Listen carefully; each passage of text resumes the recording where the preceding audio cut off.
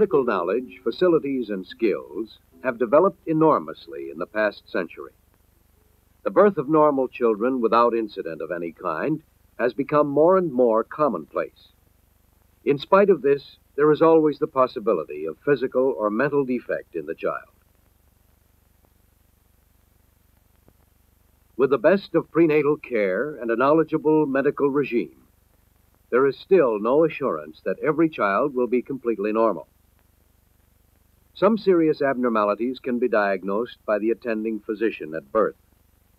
This is generally true of Down's syndrome, formerly called Mongolism, which at this time is largely unpredictable and a leading cause of mental retardation, which we as yet cannot prevent.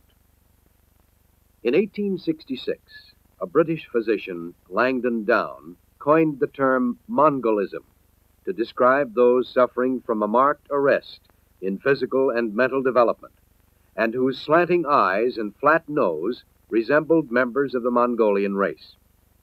It is an unfortunate term, since the condition is not related to racial background at all. There are more than 50 known characteristics associated with Down syndrome, as these cases are now called. But retarded mental development is nearly always found. Diagnosis at birth is frequently possible due to obvious signs, including facial appearance, poor muscle tone, and mobile joints. Borderline cases can only be diagnosed accurately through follow-up clinical examination over a period of time. The child's development is compared with established performance schedules of the normal child, and Down syndrome is generally confirmed or disproved within a year or two following birth. Every day, many children are born whose physical and mental capacities are less than those established as normal. In the United States, about 5 million children and adults are mentally retarded in varying degrees. Of these, approximately 50,000 suffer from Down syndrome. Statistics offer little solace to the mother and father called upon to accept a situation they can only consider a personal disaster. Emotionally disturbed, some parents have misgivings and guilt feelings due to a significant event during the pregnancy, which they believe caused their child's abnormality. Actually, the fact that the mother may have gone through some highly emotional personal experiences, illnesses, falls, etc., has no proven relationship to the birth of a child with Down syndrome. Although there has been much research, the exact cause of Down syndrome is not yet known. There is general agreement that maternal age and the reproductive capacity of the mother are important factors. Such factors as previous miscarriages, a longer period of infertility preceding the birth, vaginal bleeding during pregnancy, abdominal operations at or shortly after conception have been studied extensively. At present, studies in the area of genetics are providing the best clues.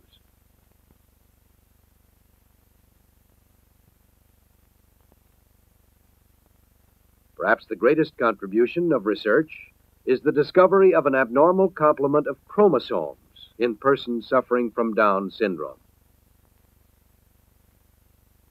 Counting chromosomes, even by experienced geneticists, is a difficult and complicated process.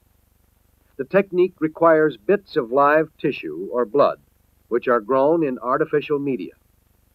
Culturing the various tissues, preparing slides for the microscopic study, and finally counting the chromosomes demands expert technique and patience.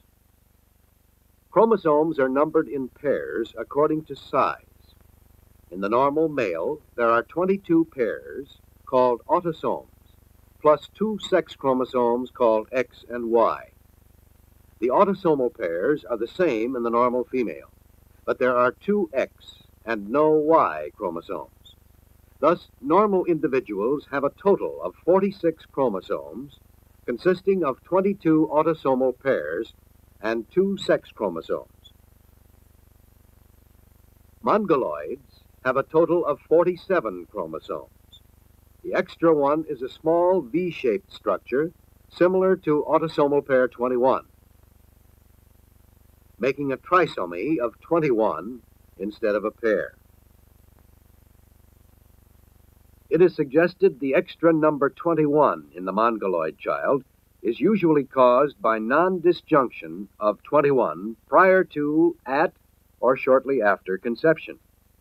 It is also caused by translocation of 21 to chromosome 15. Non-disjunction of chromosome 21 is an unpredictable accident, a genetic anomaly of the egg or sperm of the parent, which results in Mongolism in the child, even though each parent is normal in every respect, and each has the proper total of 46 chromosomes.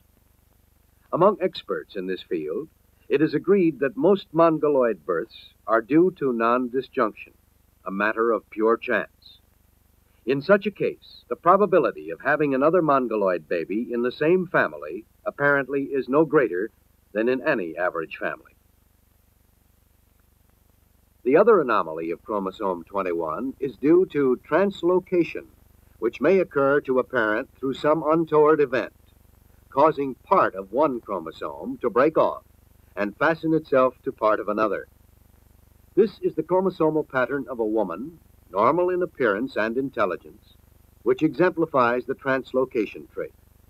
Note, there is only one 15 and one 21, but a separate combination of 15-21, which represents translocation of 21 with 15.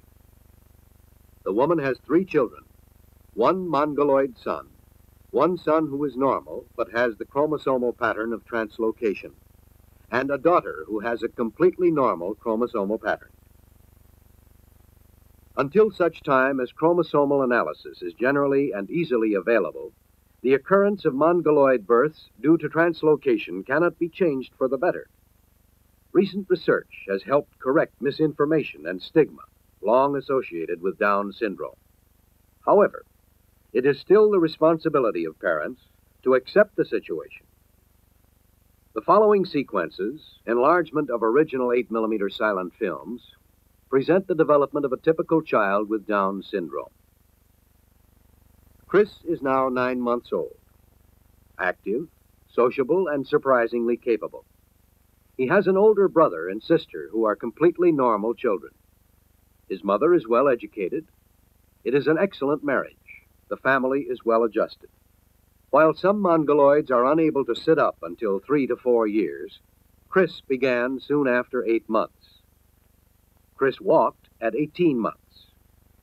Most mongoloid children eventually learn, but it is not unusual for walking to start as late as 3 years. His parents told his brother and sister that he was different, but was to be loved and accepted as a member of the family. At 24 months, he is toilet trained. He enjoys holidays and celebrations as any normal child. He has toys that please him, like drag-arounds that are right for his age group. His family makes use of available parks and other public facilities for fun and recreation. At 30 months, he continues to respond to the consistent home training program of routine, relaxation, repetition. The 3 R's for training mentally retarded children. At 36 months, he plays happily with his brother and sister.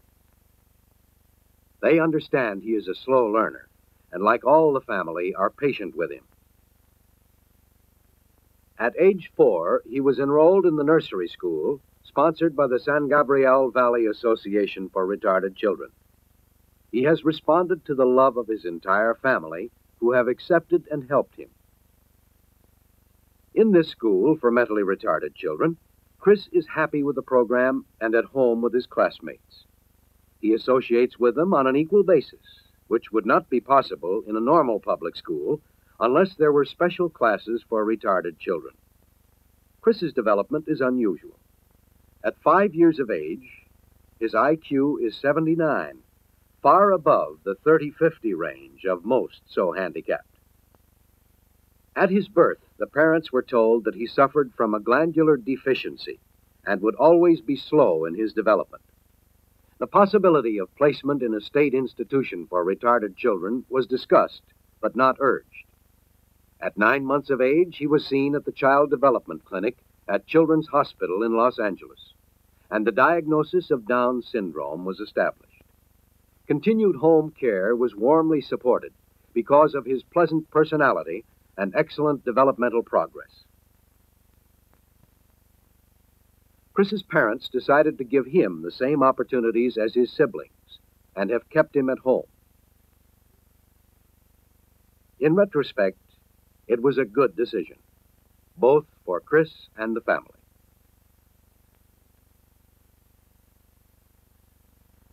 At 5 weeks of age and for many following months, Diane was no more trouble than any normal baby. At 10 months, she likes her pet, the cat, and other experiences of family life sometimes missed in institutions. On her first birthday, you can see she has been fully accepted as a member of the family. She has toys of interest to her age group. Holidays mean a great deal to her. Diane begins to walk at 17 months, well ahead of the average of 3 years for most such children. Mimicking her sister, she tries brushing her hair. She is still on the bottle, but was weaned at 24 months.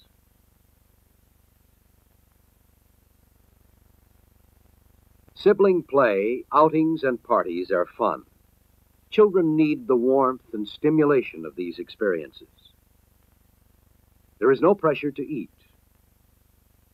The spouted cup, rim on high chair tray, 3-section plate, soft plastic spoon all help her learn to feed herself. Newspapers on the floor make such feeding experience permissible.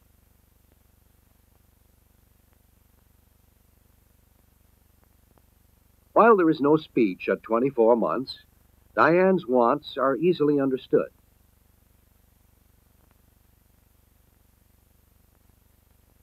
She likes her new clothes. Her brother and sister can and want to help.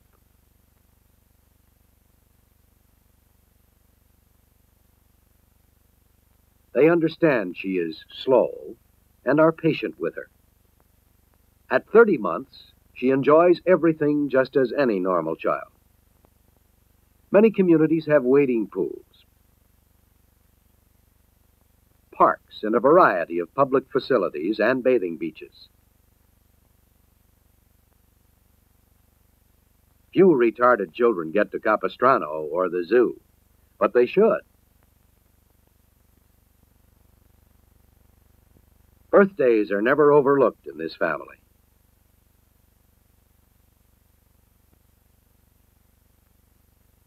There are many happy ways to release excess energy.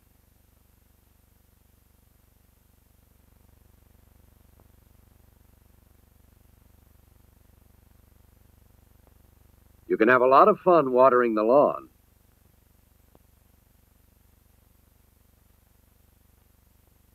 Or quietly assembling a toy train just at bedtime.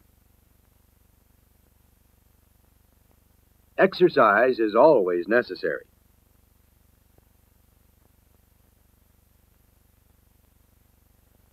And finding out about new chicks firsthand is a warm experience. All children, whatever their mental ability, develop by doing happy, constructive things. Picnics, outings, and other opportunities for healthful exercise stimulate interests and develop potentials.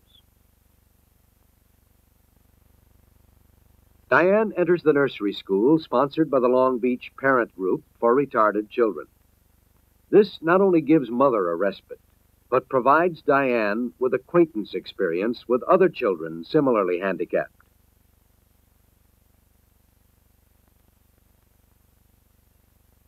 These children enjoy learning in class, and they love music. A picnic lunch and much play outdoors are included in a planned daily program.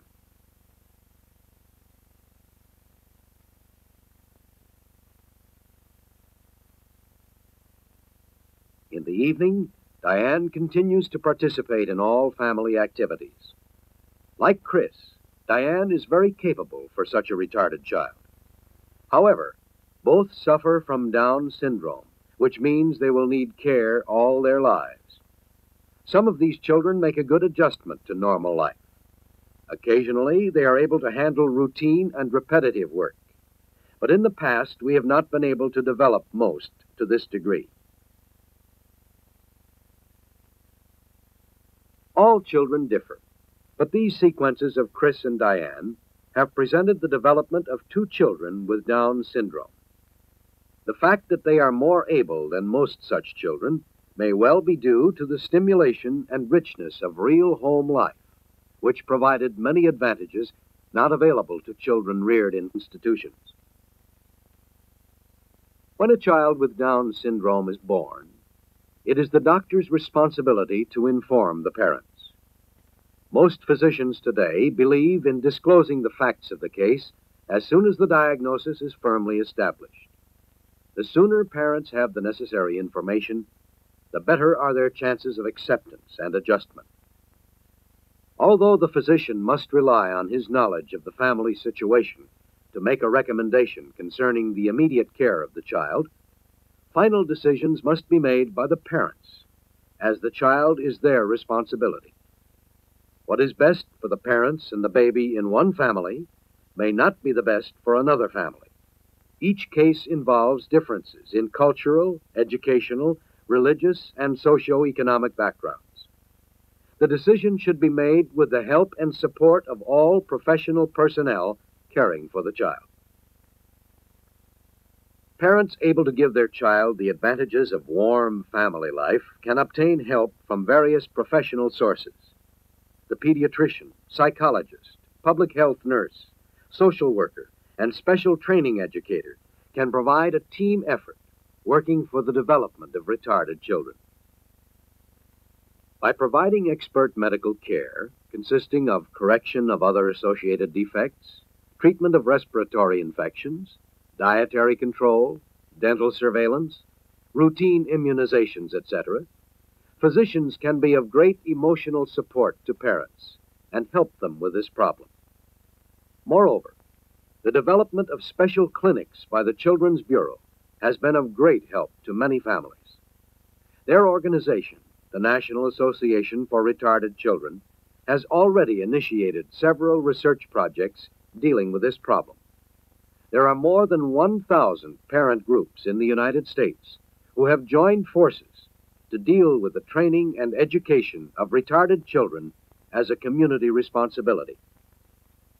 While there is still no cure or preventive regime to eliminate Down syndrome, there is promise that continuing research and new findings will soon bring a major change for the better.